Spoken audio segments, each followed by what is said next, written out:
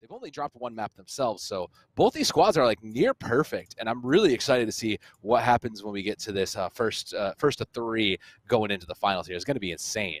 Yeah, this will be something nice. Oh, we're already getting right into it. Of course, this is where we get started. See both sides, just trying to clear up initial turf, set up that home base. Yeah. Don't leave too much unchecked. Yeah, I mean, this is the initial Turf War, right? This is map 1, Turf War, Santa Fe's pick. This is going to be a lot about just who can manage to control the whole entire map a little bit better. You can see it, the subs do come out, so there are buy-in. There's that special, though. Ooh, doesn't catch anybody. Didn't get punished, too. That's a big, big thing. Yeah, you want to make sure you actually capitalize on those punishes. There's a lot of opportunities to be had in a game of Splatoon. If you're not ready to jump on them, then that could be the difference between winning or losing a lot of turf here. Yeah, and you can see it. There's still a lot of contests. Finally, there's a couple picks, but on the side of the orange team, it will be there. Hero does finally manage to come up on that for Bentonville. So Bentonville looking poised to take a lot of ground here. Yeah, really, really clean so far. Once again, we can see that roller coming in clutch. Is it a dino? I'm not sure. I mean, it's a good strong backliner right now. It really does a lot. Mines can put in some work, and when you're looking at that, there's that triple ink strike coming out. Will eventually try to buy some one. Yeah, didn't quite get that pick there, but 2 on the side of Bentonville are down, and there's the 3rd. So yeah, Santa Fe is looking to take this up and forward, coming in huge on that pick. Yeah, very nice so far. Once again, you can see our team in danger now as they've lost that mid control. It's going to be a hard road to fight it back. You have the sniper on deck, so they could get some really clean picks here, but you see really effectively blue team trying to stay under the ink, not get picked off for free. Gotta keep it safe. Yeah, I mean, that's the thing though, right? Is this really hasn't got a lot of value, but the Inkzuka looking to find anybody didn't really. You can see it, Bentonville's really just keeping themselves just controlled of this mid, and the sniper hasn't really found value, just constantly been checked. The triple ink strike too. All those ultimates just thrown in to get back, and SFS is just really trying their best to get their sides down here. I'm sorry, that's Bentonville. Yeah, SFS, of course, looking to really try and fight through it here. From the sides. What side did you say? But yeah, I'm checking it out. I'm checking it out. It's okay.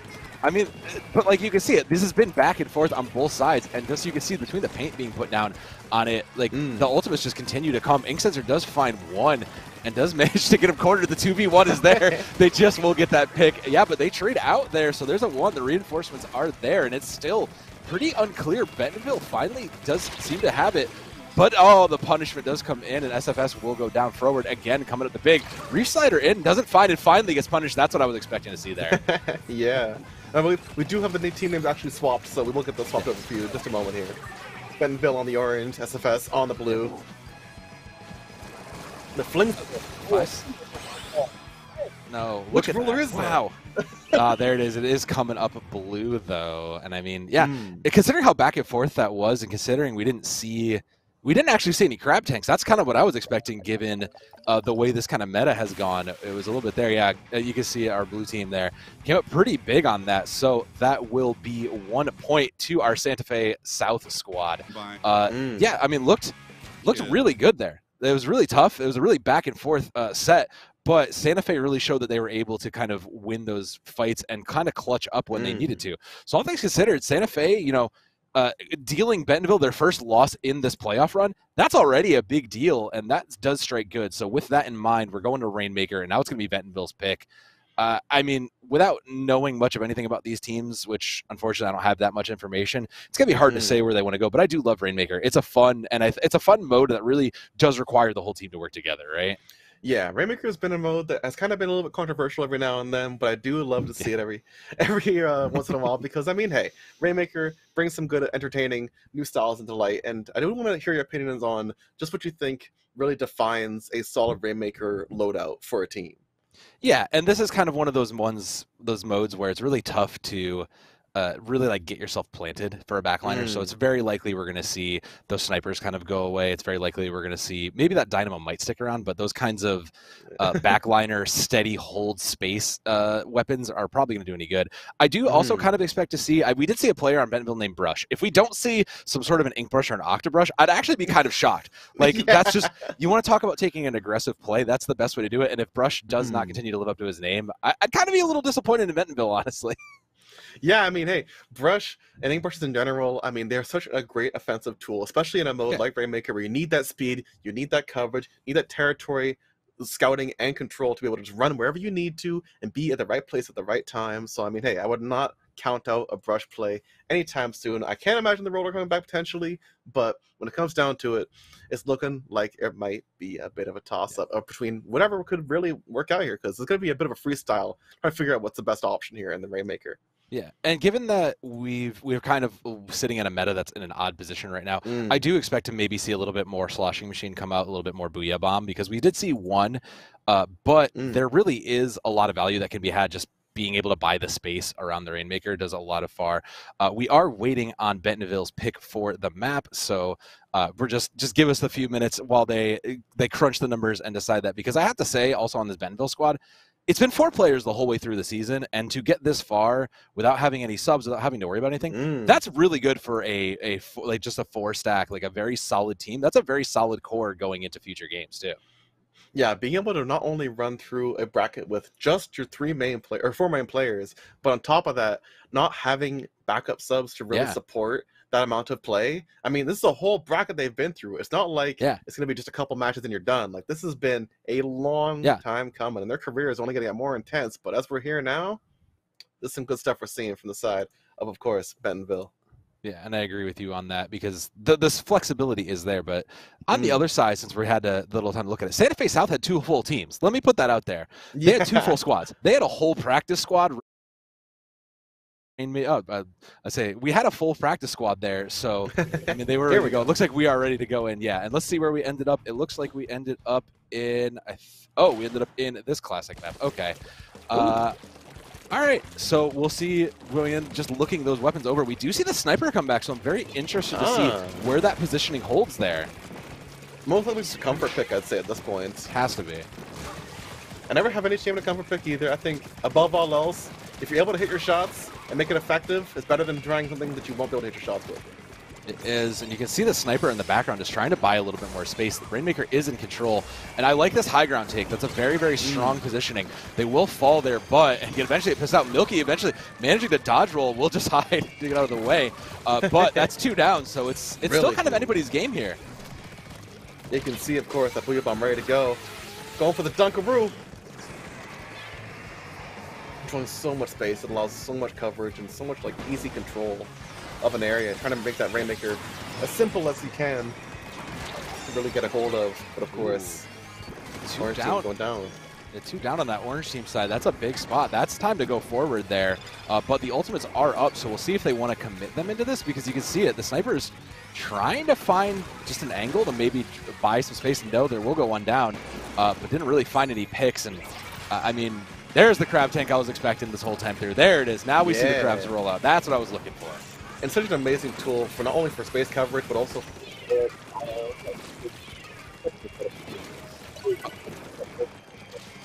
hearing about and just seeing how it works in action. It looks pretty daunting to try and go against.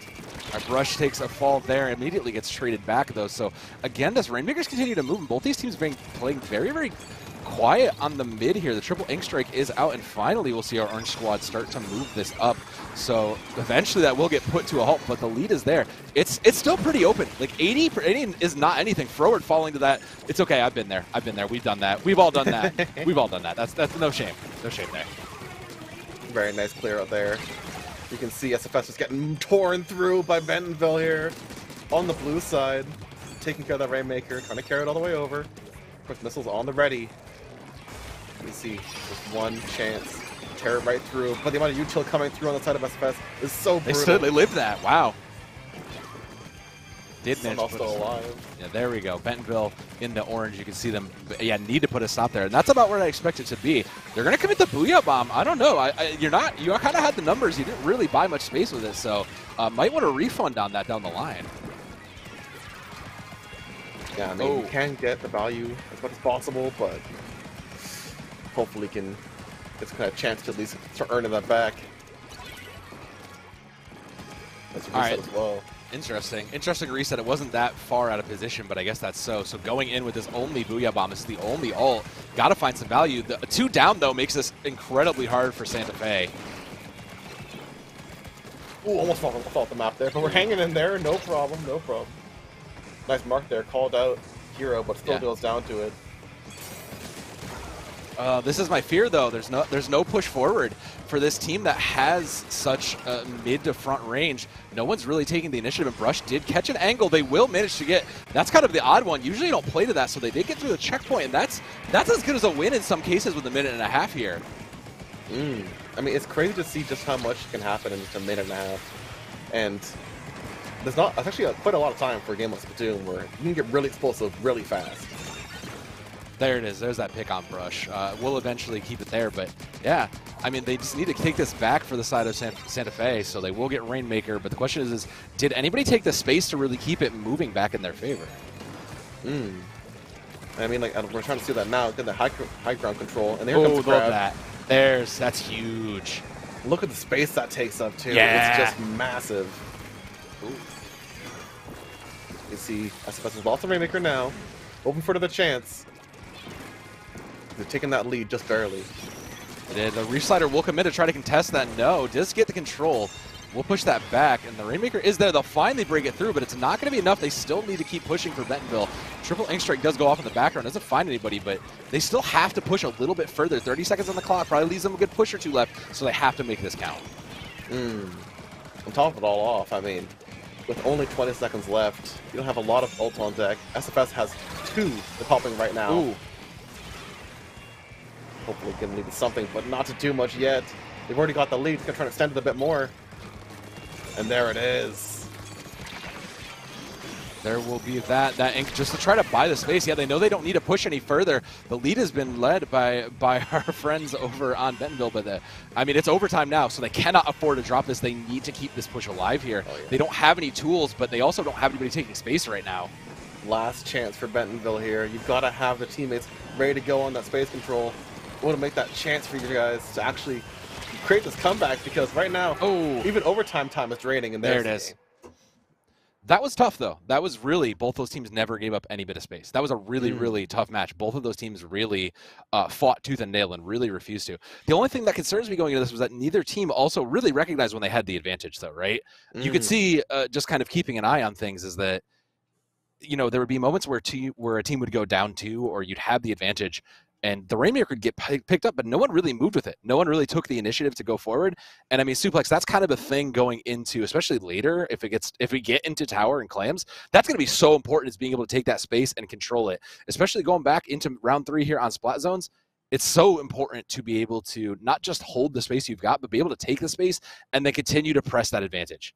Yeah, it's really, really impressive to see just how much offensive potential these teams have, but they've got to use and find the way to really make it optimal. I mean, being able to not only have that lead, but make sure to extend it at the same time, to have your teammates have those comms ready to go, to clear that space and watch over your Rainmaker controller is really going to be important if you're going to try and play a game mode like this. But right now, next up is going to be Splat Zones, and we're going to see how they play that zone, because at this point in time, it won't be as much about pushing, but just holding it down. We might see the return of more snipers, like you mentioned. Let's see the return of more space control backliners.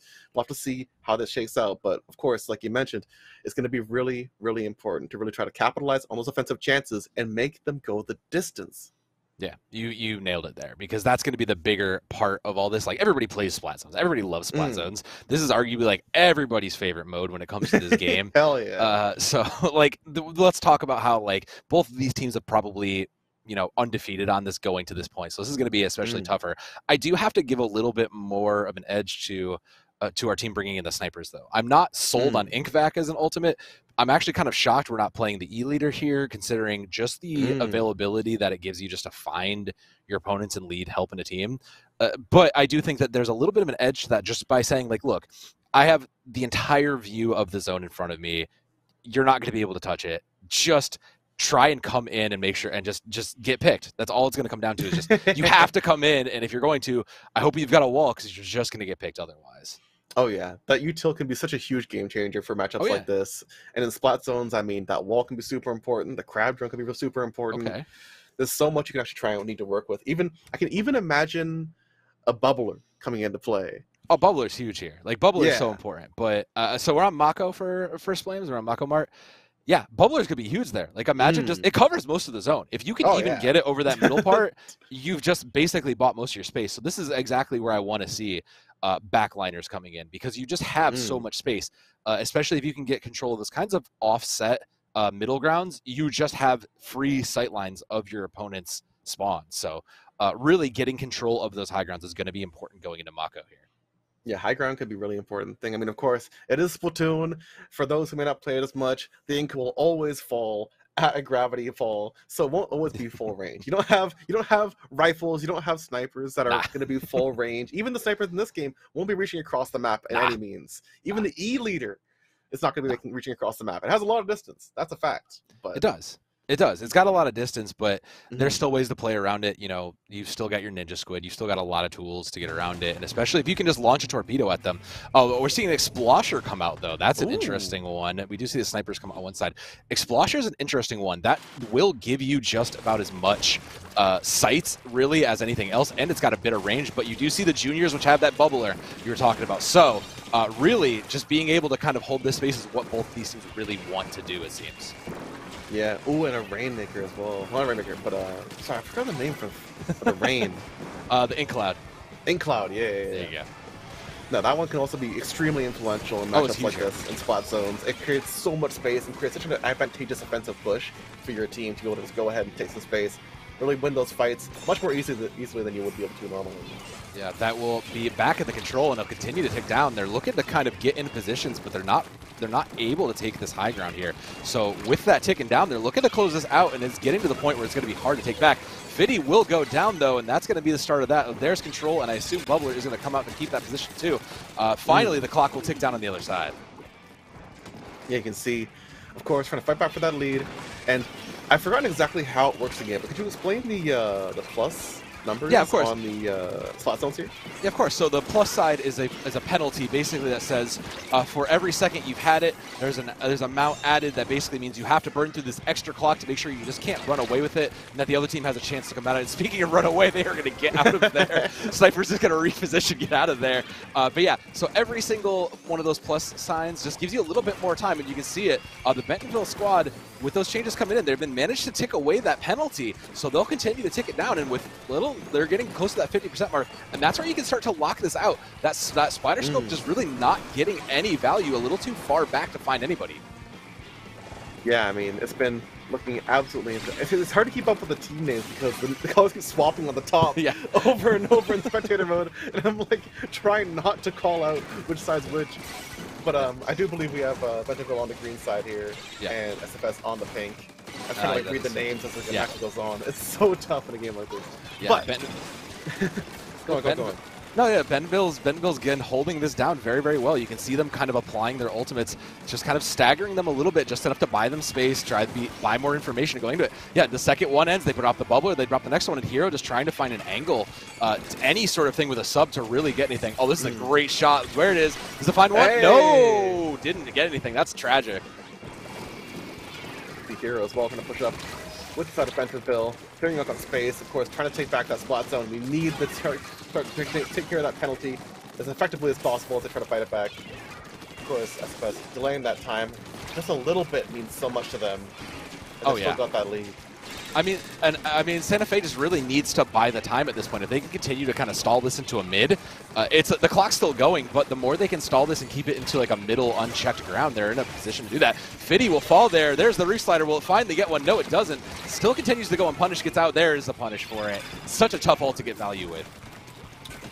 Yeah, I mean, there's so much you can try and do, but there's a lot of options, not only for the side of Bentonville, but also for SFS Splatoon Squad to really make sure they can close out this lead, because right now, this is their chance. Just 18 points left, and they've already lost control. There's the important flip, though, but I mean, this is where it's at, though. They've got it, and there's still a penalty to deal with, so minute and a half left.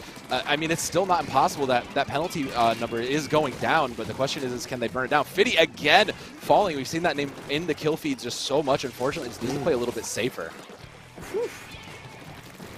Then, of course, as well, like, while you do have the penalty, it does not count towards the end game, so if time runs out, you're still in the lead. That penalty will not matter. As long as you have that lead, you have that lead. It's all good.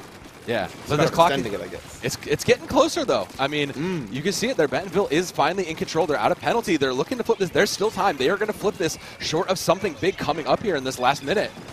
Yeah, this is huge, and they've got the lead now. There it is. Here we go, Bentonville. Yeah, I mean, this is looking absolutely fantastic for them. Just a little nudge ahead, and that penalty is going to be huge because that penalty is going to be locked down a lot of the remaining time. Yeah, that's a lot. With only 40 seconds left. There's not much you can do. I mean, yeah. I mean, Santa Fe just really needs to get control of this. They want to win this. They can shut out the finals right here and close this if they can maintain control. But that is a big ask for them. And now that the roller's in position, it might get a little easier. Oh, the splat, though. Yeah, very nice from Bentonville. Retaking that control. Going to work down their own penalty and hold that lead. You can't let SFS even have an inch in this kind of head-to-head.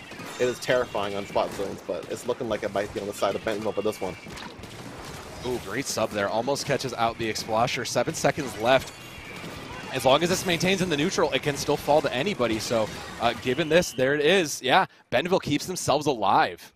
Great, great turnaround from them. Whew. Yeah, take a breather there. Wipe the sweat off your brow. Yeah, that was close. That was close. That was almost a 3-0, and that's.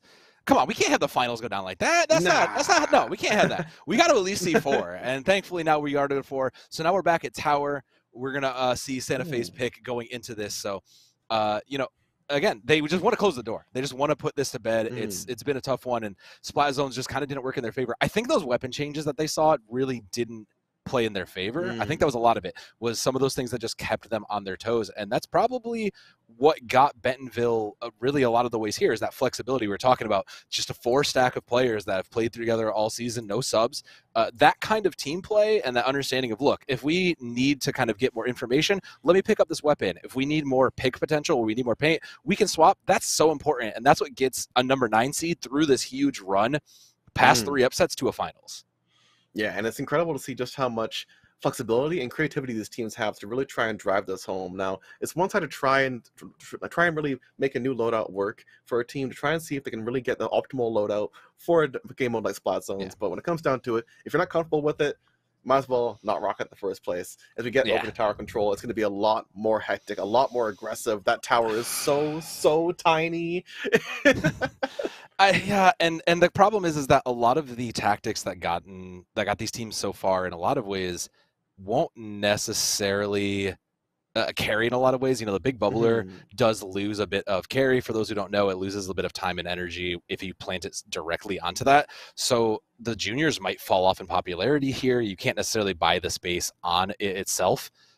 Given that, I mean, it's been very tough. So I really want to see Bentonville kind of continue to throw some more curveballs out there, because right now Santa Fe has been finding success with those picks that have been very successful for them. They've been kind of playing what they've been comfortable with, and Bentonville really needs to keep themselves alive, because again, it's match point. Like, this is it. They need to keep this going around. They need to bring it to 5 to even give themselves this. The reverse sweep has to come now. Yeah, reverse sweep now or never at this point. And on top of that, SFS, I'm sure, don't want that to happen, because, I mean, hey, spoiler alert, but our game 5 is looking like Clam Blitz. I don't think they want to go there.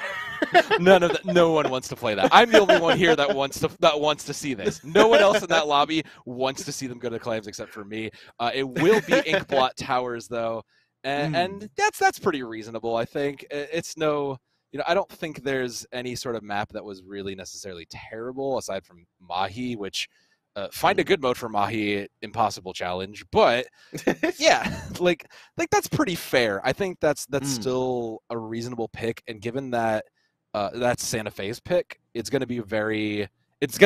like these are all lining up in their favor. Like, they have the map pick, they're coming off a loss, but they only need one more to close it out. So this looks like they are in a position to close this out, and given that as they came in from the 3 seed, you know, they should on paper be pretty good looking win here. But I got to shout it out. You know, Fiddy, I've constantly seen her in the kill feed, and we got to pull it back here. I love the aggression that she's been showing. But the problem is like, you then get punished for it. So I really want to see her make sure she clears those picks and then continue to get out, because you can't afford to count that your teammates are going to trade you. Yeah. On top of that, like, where is Brush's brush? That's all I gotta say. I mean, at this point in time, how are you gonna name yourself Brush? Yeah, how are you gonna name yourself Brush? Come on, man.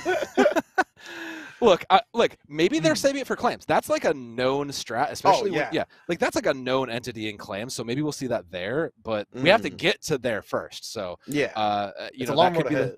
there's still one more. Yeah, there's still like 5 minutes of gameplay before we even get to that, and hopefully that happens. So fingers crossed we do get there because I want to see that. But yeah, like going into tower. I am very curious to see where we go on this, simply because we haven't seen a lot. We are still keeping the junior, which is interesting to me. And it looks like we're bringing in... Okay. This is pretty box standard for what both of these teams have been playing. So a little bit... like, it's going to be difficult to see what value this backliner gets as we are back on Inkblot. We saw this back in Turf War also. So these teams are familiar with this map. This is a crucial point. Ooh, great pick. It's also a great spot to be in. I can see SFS really focusing on that close range game with their loadout there, really swapping towards a pretty much close range only build.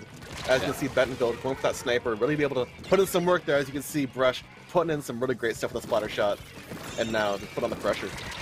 Yeah, but there's picks. There's still enemies around, so Flying Fish will eventually clean that up, and the tower won't move too much. So.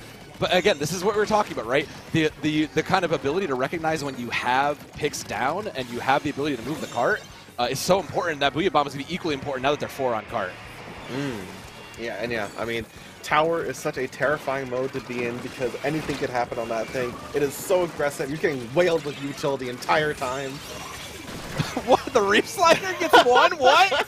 Why would you? That's a powerful commit. I respect that, but we do see the side of SFM go down. 3 down is a scary place to be also. So, I mean, look, sometimes when you need to make the picks, you need to make the picks, and I respect that. I mean, you might as well go all in at this point. Tower control is the kind of game mode where you can just go all out aggression. I mean, there's no holds bar in a ring match like this. Yeah. I mean, it's still, that's the other part of this, right? We haven't seen that aggression. It's been hold it mid, and 62% is still very, very achievable. Checkpoint 1 there is open. There's a Booyah Bomb to match it in addition to that bubble. It'll eventually get back the other way, and SFS will keep this, keep their dream alive. I mean, we don't let that lead get too big. Of course, Brightonville is trying to make sure they can at least start clapping back here as they start to move that tower back over. At least try to counterplay that tower and move back over to see right now SFS carrying it over to extend that lead. Stuck at the same point once again. There it is. That Inkvac actually came in huge. The Trizuka also coming in big there. Those ultimates both getting spent were so powerful and so got value, but they're still not over. They still haven't been able to stop this cart forward falls. They're just to give it out, and the Reef Slider is up, but there's no targets to throw this at. So now that it is rolling back the other way, it's got to be so tough. Bentonville is fighting tooth and nail to keep themselves alive in this, and they just need to get a couple picks and just acknowledge when they've got the advantage. That sniper has been kind of just sitting in the back, not really finding much value, it seems. So I really want to see them step forward and take some space and try to give their team the space and safety to hold. Yeah, I mean, if we can get the sniper in the middle point, high tower like we're seeing right now. There it is. That's what I wanted. Really that's it, yes. Picks. That's what we were looking for, because that gives you it. It's going to be hard to control that versus the Crab. They'll throw out the Ink back just to negate that, and that's a good defensive use of that ultimate they have to continue to hold here. Will they get to this point, though? Because they need to keep this push 6 more seconds. No! Huge opportunity here for Bentonville, but they need to at least close the deal. A little bit further, you got the lead, and there it is! You got it. That's huge. Now they can just sit and play defense, and Bentonville can keep their adversity dreams alive. But the rest of the team needs to come through, and the sniper is in position and mid, so they need to see some value out of that as they start to rotate in.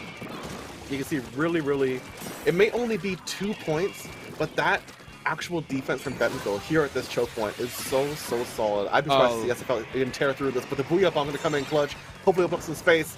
But the lead is not quite taken quite yet, and there it is again. Bentonville shutting them down. Oh no, wait, what? No, they didn't get it. No, it's going back to Benton, yeah. Yeah, that's a shutdown once more. Their defense is so solid. No, they're going to give it up. Stop that! They need to keep this going. Everything is committed and thrown in, and it's finally with 1 to spare, they just get control of it. That is absolutely the clutch. It cost them everything, and there's no one left standing. That's the last one in a wipeout. That is tragic suplex. That means that Bentonville has the chance to keep this in their control. They're just going to play it to mid and control the space. That's probably the smartest move they can make here with less than a minute on the clock. Absolutely incredible plays. I mean, to be able to hold them back from getting that 1 extra tick means everything in this matchup right now with 40 seconds left. I mean, it's getting intense. And on top of that, Bentonville want to try to emphasize and actually expand that lead a little bit if you can, because Yeah. one bad move, this could be an SFS steal. Oh, Booyah Bomb comes in, needs to find value with it. Nothing there for there, so SFS will have to keep looking. They do have cart control, but they need to keep this alive because this is probably the last chance. Toasty falls there, and that's going to make this even harder. The rest of SFS falls, though. This is their chance to capitalize, Suplex. They will. Yeah, a huge chance. The Crab taking the lead. It may only, again, be by 2, but that 2 points is going to mean everything in this matchup. And unless Bentonville can get a full run right to the end of the goal, this is going to be a rough one. They're down 3, though. Bentonville has the chance. They can keep themselves alive here. They have members on cart and no ultimates. And again, SFS just won. They just narrowly avoided out. This is the space we wanted to see them take. They need to make this happen with the one ult that they have online to get that utility in there. Oh, no! The dive from SFS taking out so much of Bentonville, and that's going to be a wrap.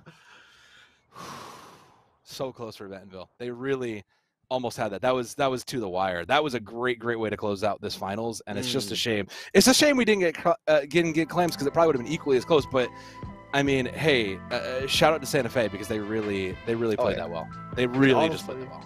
I am somewhat of an enjoyer of clams. I do love dunking in some clams every now and then, but for a Game 5 situation, I could not imagine a more terrifying game mode than having to play clams. Yeah, not when the stress is on. But unfortunately for us clam enjoyers, we won't get to see it. But fortunately, we have crowned a winner here in the Splatoon 3 Central.